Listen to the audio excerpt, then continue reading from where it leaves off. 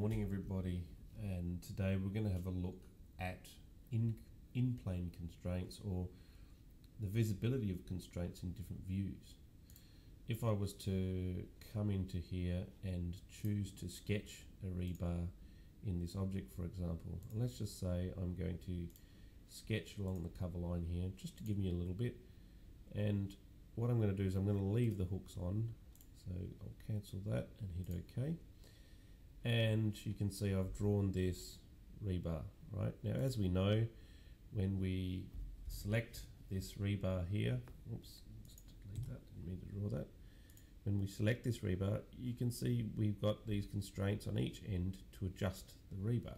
Right now, one of the cool things we've got in the concrete at the moment is that when I actually select on this rebar, you can see I have the constraint for the bottom edge and for the top edge. So you can see that I can adjust the constraint of that bar down the bottom, but I can also adjust the constraint of the bar on the top. And I've left the hooks on here just to show you, So if I select this and actually remove the hooks, so if I come in and turn both the hooks off and hit apply, you can see even then when I pick the rebar itself, you can see the constraints on both sides, even the constraint at the back edge, which you can see if I pull forward, it pulls that bar forward.